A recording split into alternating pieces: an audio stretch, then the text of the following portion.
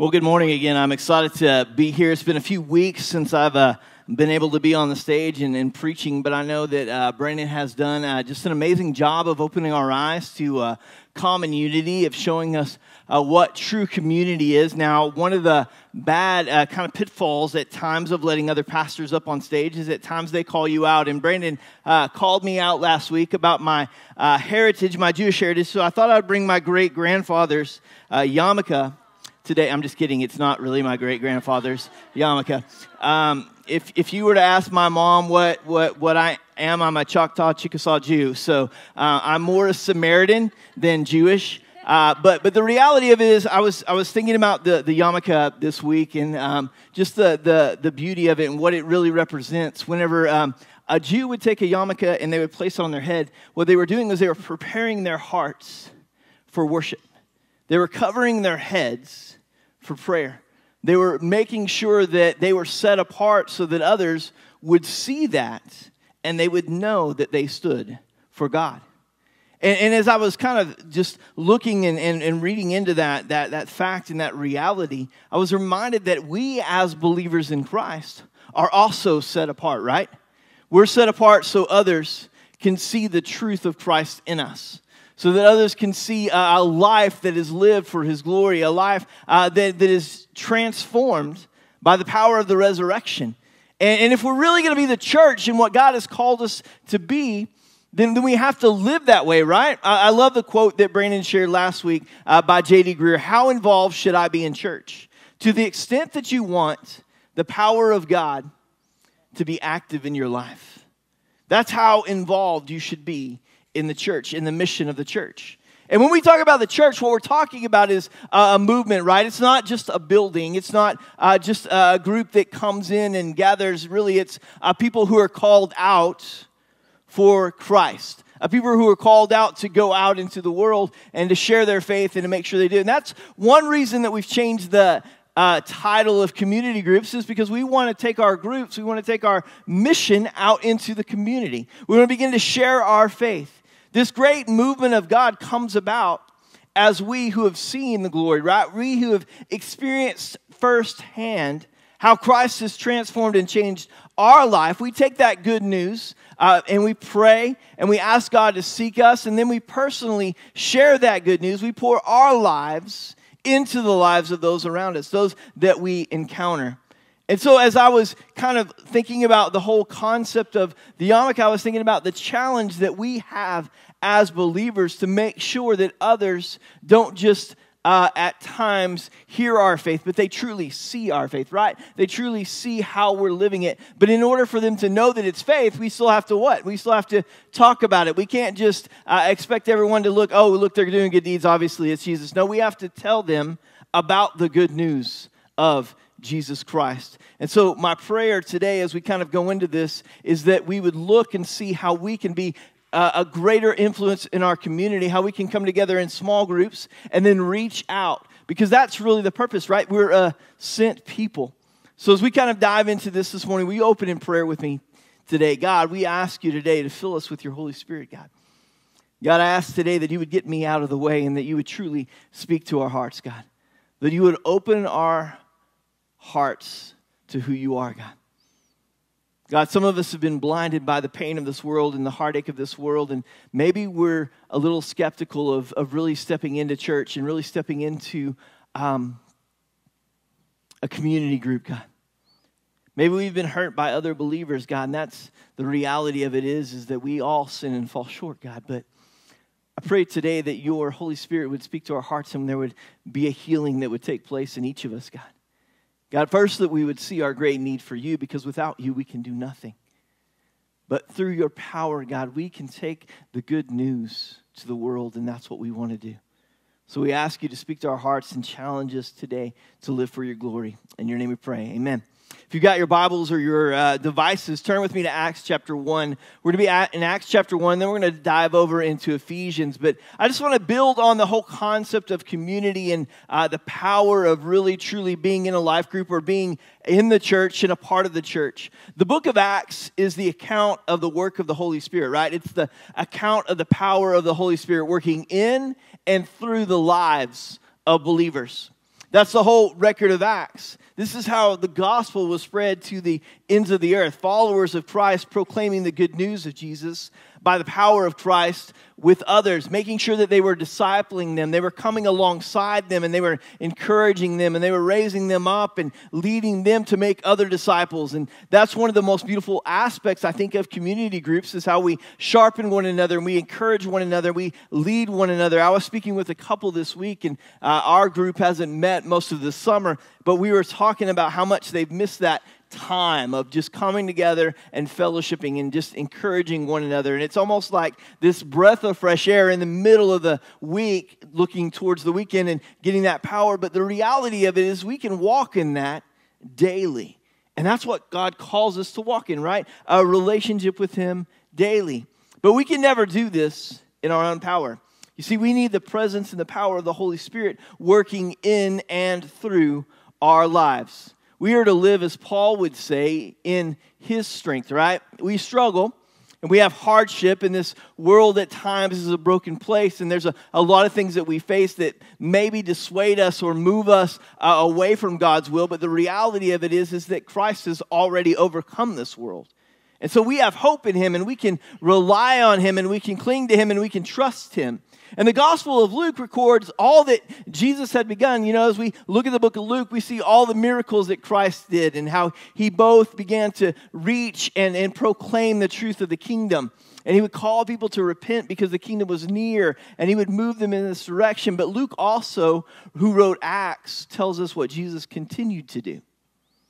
He continued to do and teach through His Spirit and through the church, through us. So today, as we dive into the Word and we look at this book of Acts, I want you to be reminded of this, is that you are a continuation of the work of Christ. You are a continuation of the work of Christ. He is continuously working in and through us to transform this world, to bring the good news of the gospel to it. Look with me at Acts chapter 1. It says, In my former book, Theophilus, I wrote about all that Jesus began to do and teach until the day that He was taken up into heaven, after giving instructions through the Holy Spirit to the apostles He had chosen. After His suffering, He presented Himself to them and gave many convincing proofs that He was still alive. He appeared to them over a period of 40 days, and He spoke about the kingdom of God. On one occasion, while He was eating with them, He gave them this command: Do not leave Jerusalem, but wait for the gift my Father promised, which you have heard me speak about. For John baptized with water, but in a few days you will be baptized with the Holy Spirit. Now, the reality today is that the church exists for the mission of sharing the good news of Jesus Christ, right? We didn't form the church to start a mission, right? We didn't form and go, okay, now what are we going to do? No, you see, the church was formed because there was already a mission in place. Jesus wanted the world to know the truth of who He was, all about the grace and the power and the might of God, how God loved us so much that He sent His Son to die on the cross in our place and give us hope and give us life. And the disciples, they were expected to take that good news to the world around Him. The church exists for the mission of sharing the good news of Jesus Christ. If you are a believer in Christ, you are a part of the church, and you are still here because there's a mission for your life. God has called you to take the good news to the world. See, as the disciples were gathered there with Jesus, they were expecting Him to do stuff. And after His resurrection, Jesus remained with them here on earth for 40 days, ministering to them, teaching them, encouraging them, growing in this. Interaction was a foreshadowing of the Holy Spirit, right? I mean, because this is the way that it pretty much went. The disciples would go about their day, and then suddenly Jesus would appear, and He would teach them, and He would encourage them, and He was gone, right? Then He would disappear. He would appear somewhere else, and He would move from place to place, and He would appear at event after event and thing after thing. And it was like this foreshadowing of what was going to happen in the Holy Spirit and how He was going to fill us and lead us and guide us. Jesus would show up in power. He would show up in the upper room whenever Thomas was doubting, right? When he was questioning whether He was even risen, and He would say, look, here I am. If you want to check for yourself, check the scars in my hands, check my side, understand that I am risen. And then Christ gave us the Holy Spirit who fills us with his presence. You see, the purpose of the Holy Spirit is to what? To push forth Christ, to proclaim Christ, to make sure that we see and understand the power of his resurrection. And the church exists for the mission of sharing the good news. In verse 6, the disciples gathered around Christ and they asked him this question, Lord, are you at this time going to restore the kingdom of Israel? Now, this was an interesting question. The disciples expected Jesus to do something amazing next, right? I mean, after all, he had risen from the dead, right? He had come back to life. He was crucified, he was dead, he was buried, and then he was raised to a new life. And then he starts showing up and all this stuff. And they're expecting this great revival, right? This restoration of Israel. But that's not really what happens. See, they say, Lord, what are you going to do next? We're ready to go. We're excited. But his reply that surprised them. It surprised them. Because he says in verse 7, he said, it is not for you to know the times or the dates that the Father has set by his own authority. But you will receive power when the Holy Spirit comes on you, and you will be my witnesses in Jerusalem and in all Judea and Samaria and to the ends of the earth. And after he said this, he was taken up in a cloud before their very eyes from their sight. Lord, what are you going to do next? Hold on. Don't go anywhere. Don't do anything yet. Just wait.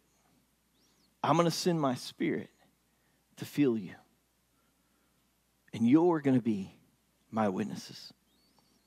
You see, anytime you see the filling of the Holy Spirit in the New Testament, you see it in Luke, you see it in Acts, those who were filled with the Holy Spirit, what did they do? They proclaimed Christ, right? Filled with the Holy Spirit, they begin to preach, they begin to teach, they begin to share the truth of Christ. Those filled with the Holy Spirit couldn't help but proclaim the name that is above every name. And when we are filled with the Holy Spirit, we can't help but tell others about Christ. We can't help but go out and begin to share that truth and the grace and the power and the love that he's done. We can't help but long for others to experience that for themselves. Our mission for God moves in an inside-out direction, right? It starts inside of us where Christ saves us and sets us free. It starts in me and it starts in you. And if it hasn't happened in us, it's never going to happen outside of us, right? It's never going to happen through us. It begins in our heart. It begins with God changing us. And it all starts with God, right? The calling of God as he begins to speak to our heart and begins to lay on our hearts the desire for us to truly know him. God would say that no one comes to Christ unless he calls them, right? He moves us, and as he moves us in that direction, then we see our great need for him, and then we fall on our feet and we begin to worship him. And it all starts with God and his great love for us.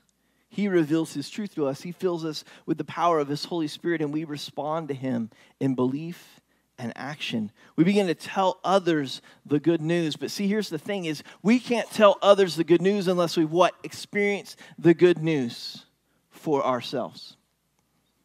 You guys ever try to tell a story about something and you weren't even there? And the person that was actually there is next to you? Y'all ever try that? I probably do that to my wife all the time. My wife will probably have a story or somebody will have a story around me. And I'm like, hey, you need to know what happened to her. Let me tell you all about this. And I'm all telling the story and everything else. And she's like, that's not really the way it went, Robbie. You know, that's not really what happened. And I'm like, no, it really happened like this. And no, we have to experience it for ourselves. We have to know the power of his resurrection. And I mean, that's one of the greatest questions, if not the greatest question we have to ask ourselves. Have I truly experienced the grace of God? Because if we haven't, we're not transformed, we're not changed, we're not renewed. And there's a lot of people that are going about pretending to be believers in Christ, and they haven't been filled with the Spirit of Christ. I love what Spurgeon says. Charles Spurgeon says that every Christian is either a missionary or an imposter. That's pretty harsh, right? But it's true, right? We're either a missionary, we're either on mission for God, making sure that others see and know and understand the truth, or maybe we don't really believe what we claim to believe. We've either been transformed by the power of Christ and our hearts and lives have been turned upside down by all that He's done for us, or we're just playing a game. And this is a deadly game because the game leads to hell. If your life hasn't truly been changed, if the message hasn't truly captured your heart, then maybe you need to step back and say, wait a minute, who's running my life? Who's really in charge? Is it me or is it God? You see, the message captures our hearts. And it captured their heart. And because we're captivated by the good news, we will willingly go anywhere that He calls us. We will give up everything that hinders us. And we will do whatever it takes for His glory to be revealed in and through our lives. See, that's the transforming power of the Holy Spirit, right? I mean, look at it right there in Acts 1, verse 8. He says, but you will receive power when the Holy Spirit comes on you, and you will be my witnesses in Jerusalem, in all Judea, and in Samaria, and to what? The ends of the earth. Whenever the power of Christ comes into our life and it changes us, it sets us free from sin and shame. And because that power changes us, because it moves in us, we can't help but shout it from the highest hill, right? We can't help but see it and live it. But how easily the world comes in and begins to distract us, right? How easily, even at times, other Christians are like, whoa, whoa, whoa, whoa, whoa, settle down. You're making us look bad because you're so on fire for Jesus. But what if we were all on fire for Christ like we're supposed to be? What if we were truly more than conquerors? What if we truly didn't look at the things of this world and see them as the end result, and we saw eternity for what it is? Christ in us, the hope of glory, right? You see, the message has to capture our heart. We have to completely surrender our lives to the leading of the Holy Spirit. Witnesses share an account. Right? Witnesses share an account. Whenever someone is called in to witness, they share an account, right, of what they've seen, of what they've heard, or what they've experienced. They're talking about something that has happened to them. They're not necessarily talking about what they're going to do. They're talking about, wait a minute, it's already happened, right? And if we're to witness to others, what we're to tell them is like, hey, I was lost in sin. I was dead and headed to hell, and Christ gave me life.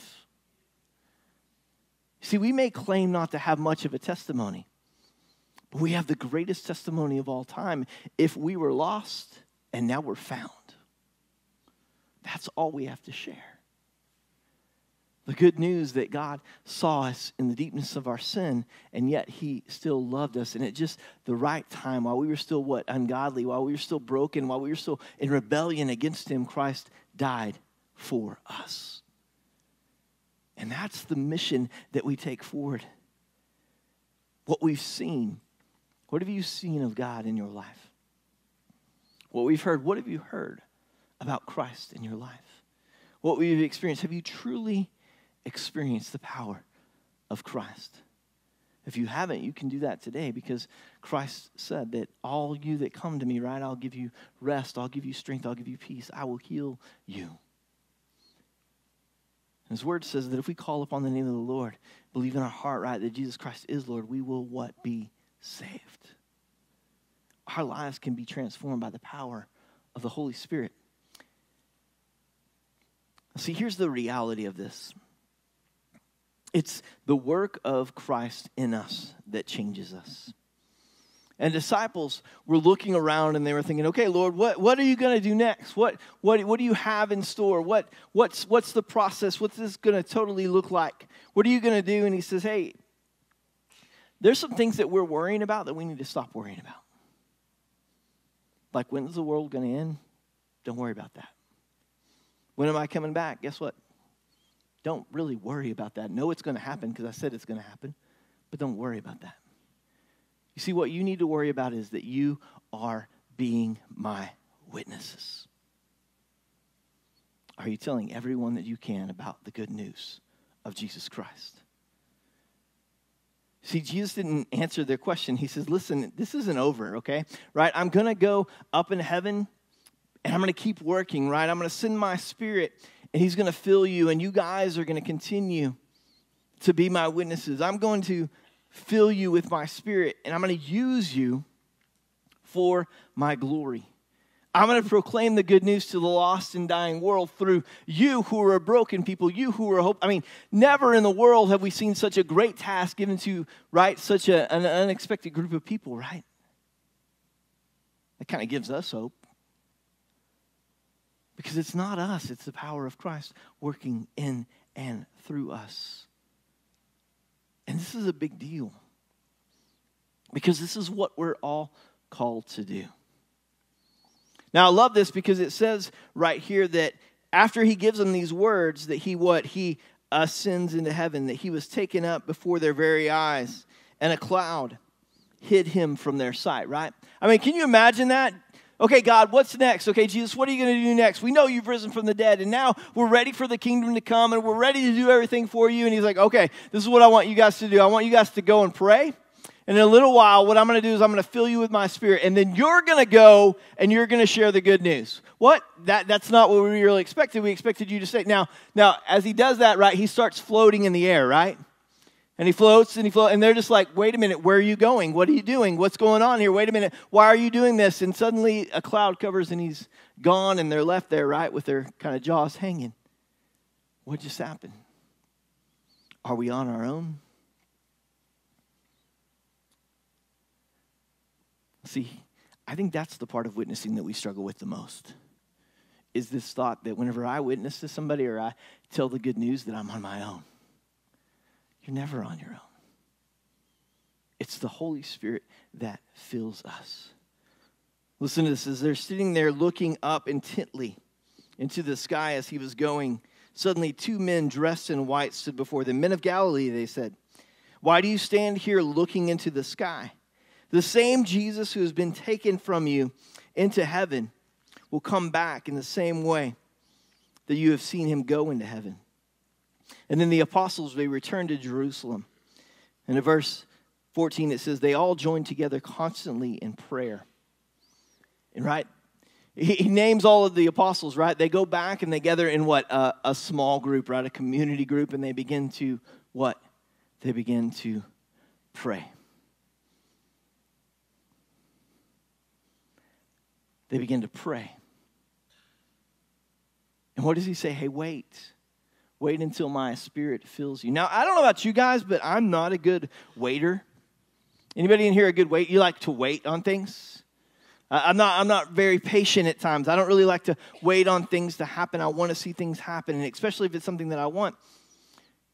And the reality is when we're called to wait, we either give up or we go ahead of God in our waiting.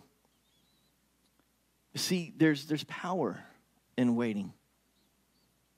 And the greatest way that we can wait is in prayer. Are you wanting to see God do something great in you? Are you wanting to see God do something powerful for you? And you see, prayer is actively waiting for the power of the Holy Spirit. It's waiting for the Holy Spirit to work in us. And if we're not a praying church, if we're not a church that is hitting our knees and saying, God, where do you want us to go? What do you want us to do? How do you want to lead us? Fill us with your power. You go before us, God. You come behind us. You go in us. You surround us with your presence. If we're not constantly praying and moving in that direction, we're going to miss it. We're going to miss what he has in store.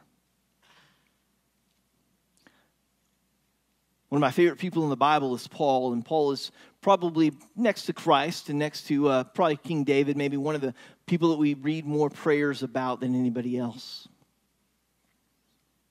When he couldn't fully convey a message to others, when he couldn't fully maybe translate and get the point across of what he was wanting to say, he prayed for the Holy Spirit to intercede and to open other people's eyes.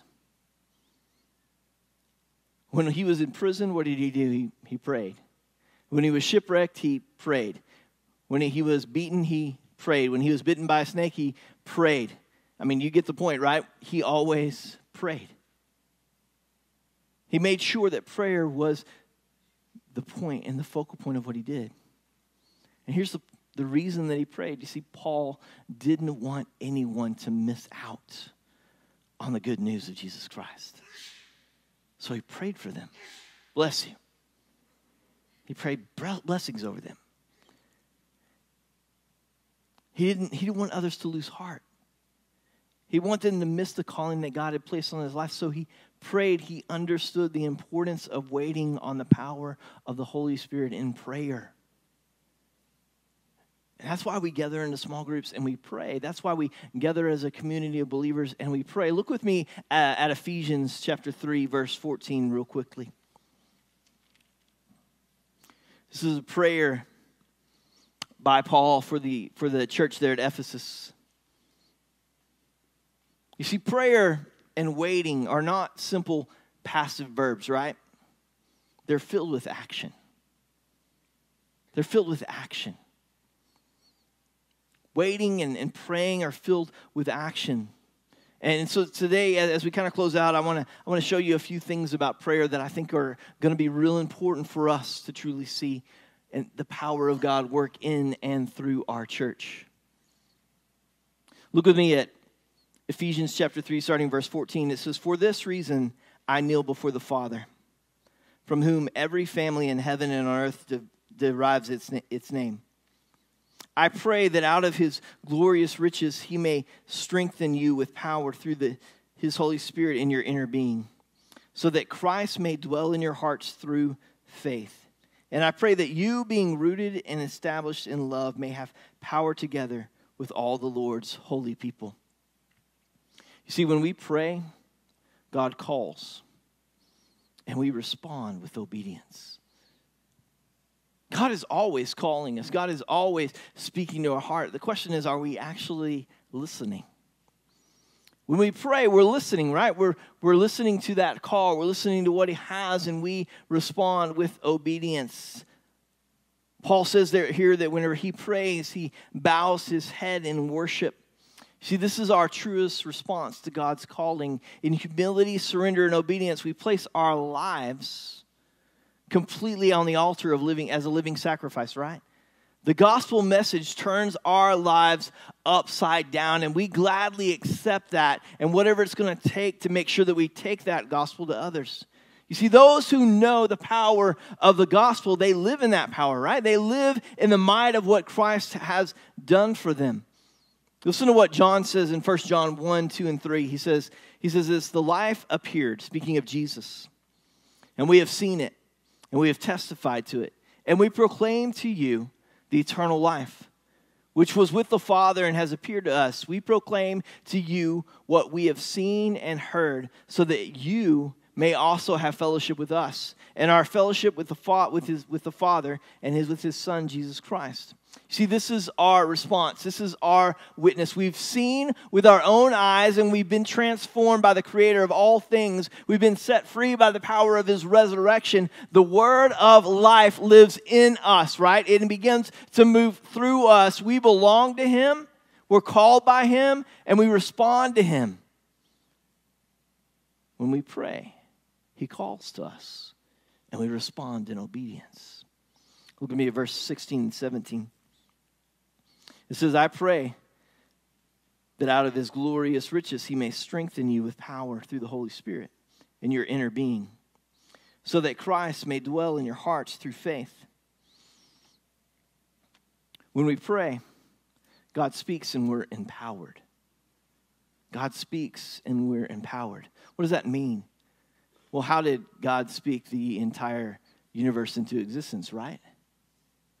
That's what he did, right? He spoke the words and everything came into existence. And whenever he speaks into our hearts, a life is born. We are made new. He breathes new life into us. You see, the strengths and the gifts that only God can give, they come according to his power and might. And he begins to move in and through us. But here's a reality. You see, in and of ourselves alone, we can never do anything of lasting value.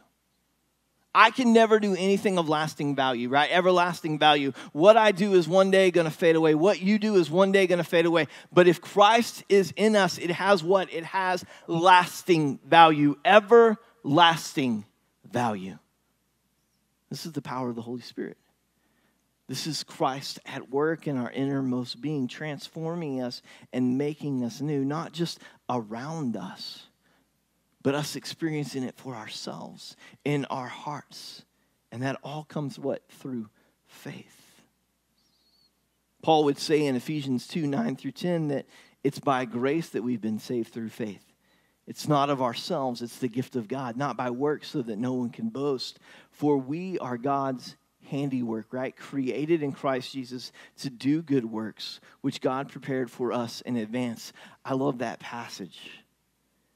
I love that passage because it speaks two truths. Number one, it speaks that I don't have to save myself. It's the power of God that sets me free. So knowing that I'm going to fail and I'm going to make mistakes doesn't matter because it's God who never fails that saves me. And not only that, that me who at times feels useless are going to be used by God, right? My grammar's terrible, but God is powerful. And he works in and through us.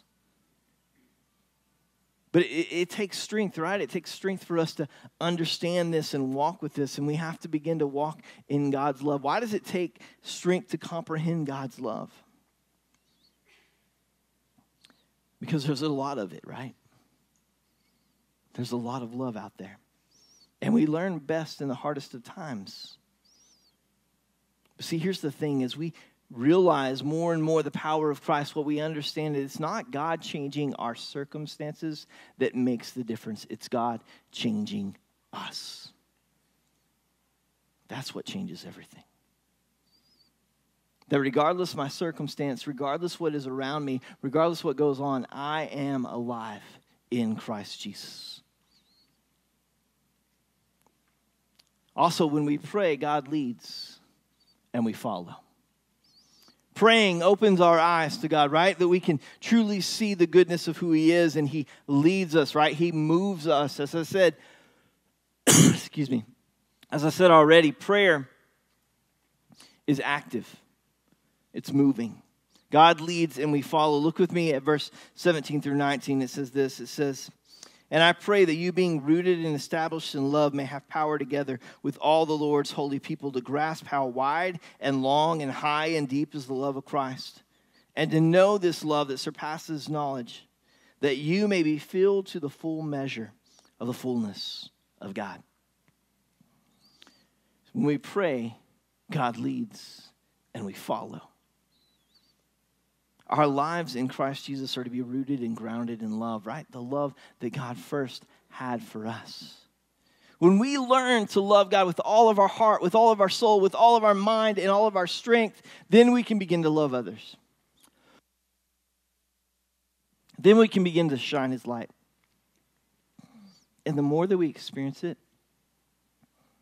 the more that we reach out for it, the more that we grab a hold of it, and cling to his love, the more that we discover how much greater it is. And that's the beauty of Christ's love, is it is unending. And that he will carry us through all things. God's love, it surpasses all of our knowledge and all of our understanding. And he reveals that love to us through his son, Jesus Christ. You see, our greatest hope is Christ in us and working through us. That's our greatest hope. It's not something that I'm going to do. It's not something that you're going to do. It's what Christ has already done.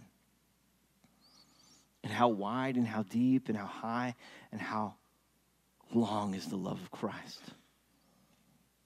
And once we're saved, we can experience that love in a way that is beyond our imagination. Look at verse 20. It says, now to him who is able to do immeasurably more than all you ask or imagine, according to his power that is at work within you. To him be the glory in the church and in Christ Jesus throughout all generations forever and ever. Amen. You see, this is where it gets really exciting. Because see, when we pray, God sends us and we go. God sends us and we go. When we go, we devote our lives. We surrender our lives fully to him. We live our lives for the glory of Christ, who abundantly gave us more than we could ever ask for or imagine, and abundantly wants to work in and through us in ways that we could never ask for or imagine. If you would have asked me whenever I was younger if I would be up on the stage proclaiming Christ, I'd been like, you're crazy. I bet you as Melissa gets ready to go on her mission trip, if you were to ask her if she was ever going to go to the ends of the earth, she'd been like, you're nuts before Christ, right? There's no way. If you would have known Bob before Jesus, you'd have been like, man, he would not be an elder of a church. But see, here's the thing, none of us would be. In and of ourselves, we have nothing and we are nothing, but Christ is everything. And he fills us up. And I can look around this room, I can look at Seth, I can look at Tony, I can look at different people, Julian, and I can see how Christ has been transforming our hearts for his glory. And he sets us free, right? And he uses us. Not just a few of us, but every single one of us. Paul says in Philippians 1:27, he says, whatever happens, conduct yourselves in a worthy manner of the gospel of Christ. Then whether I come and see you or only hear about you in my absence, I know that you stand firm in one spirit, striving together as one for the faith of the gospel, without being frightened in any way. Whether we're together or we're separate, right? May we contend for the gospel of Christ. See, don't be disheartened even when you feel weak. Don't feel alone, because you are never alone. God calls and we respond. God speaks and we listen. God leads and we follow, and God sends and we go. When the disciples are standing there, as I said already, on the edge of that hill, they're just standing there waiting, right? And the angels appear and say, what are you doing? Why are you still standing here? Didn't he already tell you what you're supposed to do, right? Pray, be filled with his Holy Spirit, and go tell others about his love. See, we must look for God to work and use us. Jesus' return to the Father made a way for us to have the Holy Spirit, and that Holy Spirit lives in each and every one of us. Jesus said this, he said, hey, you know what? You guys are going to do something more than I did. You're going to take the gospel to the ends of the earth. I'm going to do it through you. I'm going to go with you. I'm going to give you the power to do that. So I've been praying a lot about our church, and we've been praying a lot about community and what it really means to come together in community groups and what it really means to be filled with the Spirit. Well, it all starts with prayer, us praying in our groups, us praying for God to lead us. Maybe God is leading you to start a group, and it's time for you to do that. Way.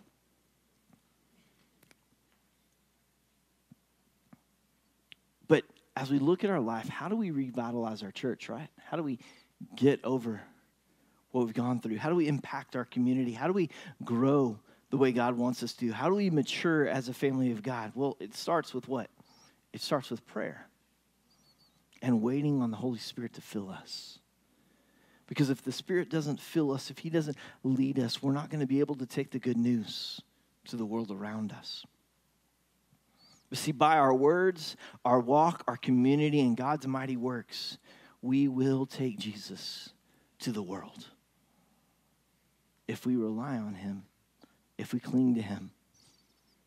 When we talk about church, we talk about how it's part of a movement and it's time to move.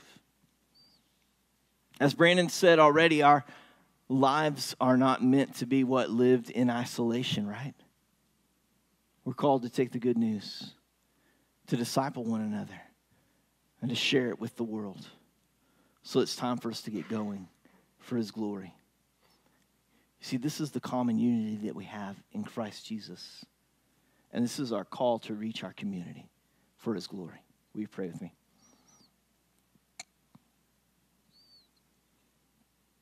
Father God, today we come before you, God, and we ask you to fill us.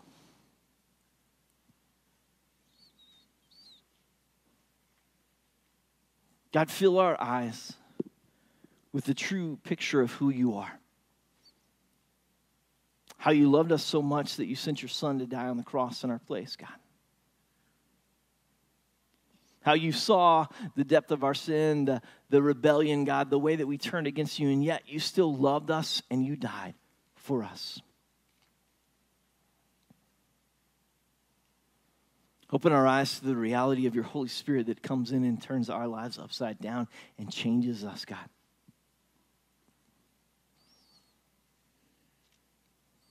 God, it's not my job to convict. It's not my job to convey. It's yours. You move. Speak to our hearts, God. There's some in this room that has never truly surrendered your life to you, and today is the day that they should do that.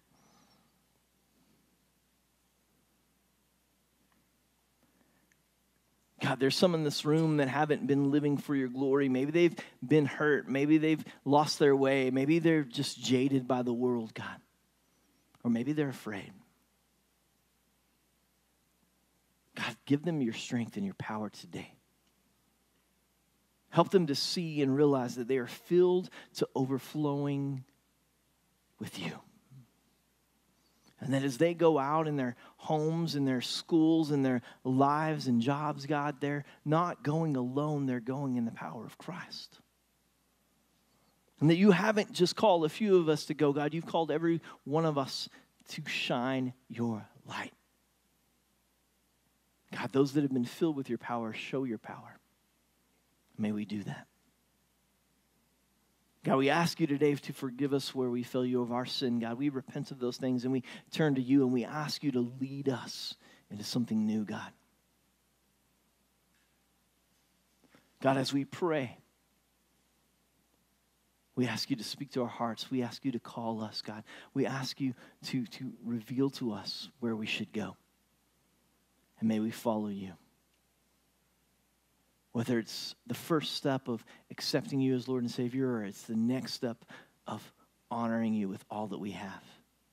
May we do that every day of our life to the glory of Jesus Christ, our Lord and our Savior. In your name we pray. Amen.